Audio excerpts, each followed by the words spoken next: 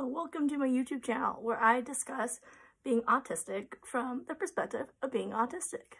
Everybody look, Jenna Marbles is here today. Oh yeah. But also, Commodore's here. Look at this big boy. Look at this big boy. Oh, he's purring. He says, yes, everybody's here for me. I hope everybody's having a wonderful day. I have been just with my pain lately and my sleep. It's just been an absolute nightmare. I've literally just been barely a person, but here I am. Just gotta keep on chugging. And with that, we're going to talk about executive dysfunction.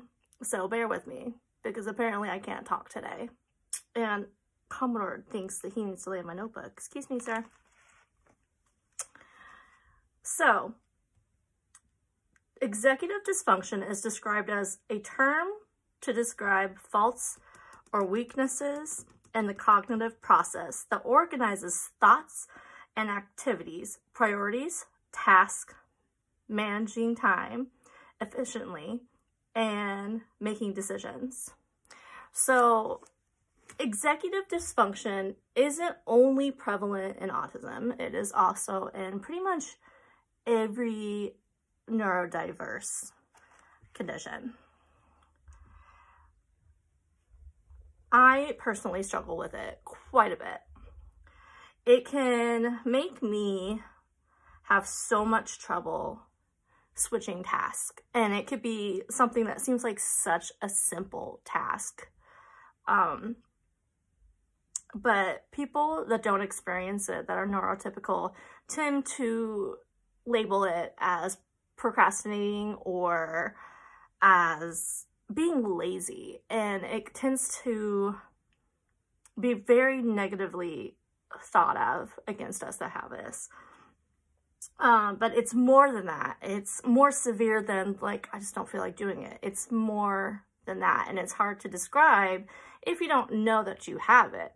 So for the longest time, like, everybody just thought I was being extremely lazy or just not wanting to do things, but it wasn't that. It's just my mind wouldn't let me, and it was hard to communicate that when I didn't understand what was going on and that it wasn't normal. Normal. It's when the signals in my brain are telling me to get up and get dressed, or to do another task, like get up and eat. But my body and my brain don't want to connect. So my brain keeps telling me, okay, you need to get going. It's time to get ready. It's time to get ready, but I can't move. And then eventually I will forget about it. And then I lose track of time.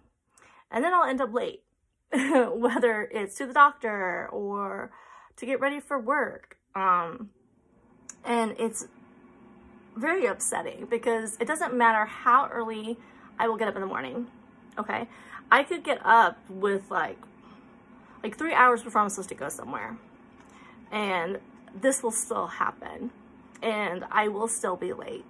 Sometimes I do manage to have good days where everything's going just fine and smoothly, and I'm able to do everything just fine. But it's kind of hard to get people to understand that don't experience it.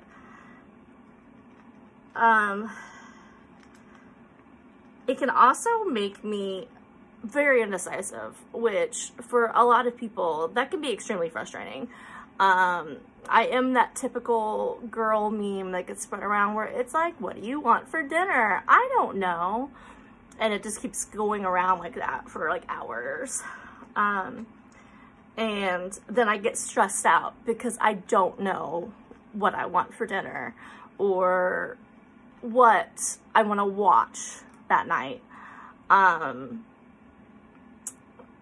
And it's very stressful if you have another person in the situation around this. Whereas, like, if I'm on my own and my executive dysfunctioning is being really bad. Like, there's nobody there to be like naggy or to be like, why are we watching this show for like the 5th hour straight? You know what I mean? Or why haven't you ate yet? But luckily, you know, I have people in my life that makes it a little easier, but there still is sometimes where it can be frustrating, even for the people that know me enough to know what's going on. So what, for me personally, helps is having set routines. Every night I put my clothes out for the morning, so that way I'm not taking 5 hours to figure out what to wear, because I will take 5 hours to pick out an outfit if I don't have them prepared. And a lot of people might think that's like, why does it take that long to decide what to wear? And it seems like such a simple task, right? But no, it's like, even when I am prepared, Midwest weather is like, oh yeah, no, it's gonna be hot today instead of being 30 degrees in the wintertime. But I do that in the morning, so that way I'm not taking forever just to pick out an outfit and I'm prepared. And if I don't do that in the morning, it completely messes up the rest of my morning. I have an exact schedule for my morning routine. So when I get up, go to the bathroom, because yes, as I have found out is very common with us on the spectrum, that sometimes we forget to go to the bathroom, or, you know, or we can't, the executive dysfunction is taking over so much that we can't just physically make ourselves get up to go to the bathroom. So as soon as I wake up, immediately I go to the bathroom. I eat my breakfast in the morning, because if I don't eat, then my blood sugar drops really low. So I have my safe food breakfast. Breakfast is the least stressful food time for me in the entire day. I have my breakfast sandwich. I have my chalky milk. I do that every morning before work. After I eat, I go upstairs and I get dressed, and then I brush my teeth and, you know, get all clean and hygienic, and then I go to the car, pick out my music, which is usually the same exact album. Lately it's Bo Burnham on repeat, and then I head to work. But if I have anything that goes wrong in my morning, where my schedule gets a little thrown, it can totally mess up the rest of my day. And if that doesn't say I'm autistic, I don't know what does. But it's one of those things where it's very important for me to have my schedule, because if I don't, then executive dysfunction kicks in really hard and I have trouble getting going in the morning. And I have been, especially with my sleep apnea getting more severe in the morning, if I am not sticking to that schedule, I will fall asleep on the couch in the morning, and then I'll wake up and I'm going to be late because I'm rushing then to try to get my schedule back into play. But also my morning routine can also get really thrown too. Like I said, my sleep apnea is getting worse. So some nights I'm not sleeping well whatsoever. I'll only have like a couple hours of sleep. So my schedule can get thrown because I'm so extremely exhausted that like I just can't get moving and my brain doesn't want to work. It could also be thrown whenever my pain's really bad. So if my pain is really severe in the morning, it takes me longer to get up because it hurts to get up and move. And luckily I have a really good job situation right now where it's okay if I'm a little behind. They're really nice and they're okay with it. And it's not a big deal if I run a little behind. Something that also helps me as well with my executive dysfunction whenever it's acting up is to have my boyfriend help me like navigate everything. And I understand that maybe not everybody has a significant other who lives with them to be able to help them with this. It can also be a friend. It could be a family member. If you don't have any kind of closeness with anybody, which is understandable because sometimes whether it's we can't make friends close enough to help us with situations, or our family is completely non-helpful with us on our situations. Another good way to do this so that it can help you stay on task is to set alarms on your phone. So then you know there's set alarms for like, okay, I need to eat now within the next like couple minutes or my morning is going to get thrown off. For me, my boyfriend helps me because I personally hate alarms. If I have an alarm to wake me up in the morning, which I always do, especially if I'm working, I don't like loud sounds. So it wakes me up and immediately I'll be up and I turn it off immediately. I don't like the snooze button. I don't like loud sounds. My phone is always on silent. So, I understand if that's not going to be the most pleasant way to stay on schedule for you. And if that's not, there could be some kind of sound setting that could be like a more of a comforting sound, like maybe like a acoustic kind of song or a classical song where it's not so brash. But yeah, my boyfriend knows very well about what my executive dysfunction will work up in. So he usually knows if he's working late and he comes in, have you ate yet? If I say no, he helps me figure out what to eat. And he knows pretty much if he's home with me and it's our evening time, he needs to pick what we watch on TV, because otherwise I will be stressing out for hours not knowing what to put on, because sometimes, well, not sometimes, but mostly I tend to binge watch, and it's usually binge watching things that he is not into. So I have him do the picking so I'm not as stressed out, and it's super helpful for me.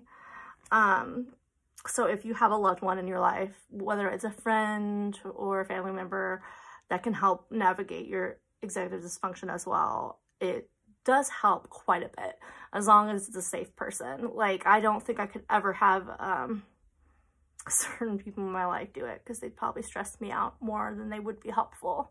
So I can totally understand that if you feel like there is not like a actual human to help you with that. But like I said, you could do alarms. If you're able to get a animal who is trained to help you with things, they do have animals that will help you know for medication reminders, that could probably help you remember to go get food. I personally really want to look into that at some point. Unfortunately, I don't think Athena quite has what it takes to be a service animal. I love her to death. She's super smart, but I don't think she has the mind to like stick to these tasks and be more helpful. So I'm hoping maybe in the future to find a dog that I can have, that I can take places, especially grocery stores where I'm the most prone to having meltdowns and panic attacks. So, but if you have that at hand, I would absolutely suggest it. Not only would you have the animal for comfort, but also they'd help you remember to do things, and it's beautiful to see. If you watch any videos on service animals, like the things that they're capable of are amazing. And in the meantime, I do like to think that out of all my animals, Commodore is the most service animal qualified, and kind of like the unofficial animal, service animal for me. unfortunately, they don't really let you have cats in the grocery store. I'm sure that, like, you could, but for service animals, they tend to prefer to use dogs, because if something were to happen where you need, like, the animal to go get help or anything, cat's not really gonna go get help. Commodore would just stay on me and lick, which is very helpful at home, but like in the public, it's not as helpful, is it? Oh, but he is a wonderful comfort. He's really good for more so the emotional side of anything. He does help my pain too. I watched a video last night about animals and that purring has some kind of healing element, and I absolutely believe that, because whenever I'm in pain and he's sitting on me and he's purring, or Milo's on me and he's purring, like, it's sometimes better than the pain medications that I have. They're just wonderful animals. Athena, God love her, she's sometimes stress inducing, but you know, even she can be sometimes helpful at the house. But yeah, so there we go. Train of thought kind of getting a little off the rails, but so we discussed executive dysfunction today. Like I said, this is not restricted to just autism. This is literally anything on the neurodivergent umbrella. So it's also extremely common in ADHD as well. So are you struggling with any of these things? Feel free to look up any other things on the internet about it. I highly suggest it, because I had no idea about it until I started learning more about it in my autism groups and Googling it and looking into it. And I always didn't really understand why. I would just kind of turn into a pile of goo on the couch. And no matter how many times I would tell myself to do something, I could not do it.